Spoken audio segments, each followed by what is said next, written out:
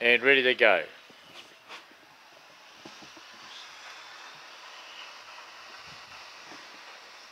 Away they go. Popper's Pick very fast out, went straight to the lead.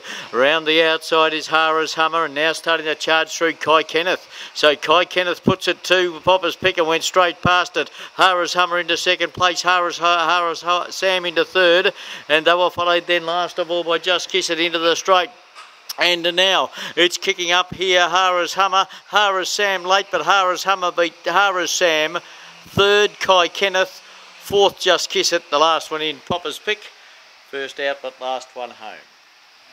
Hara's Hummer has got this, number 6. Pretty strong.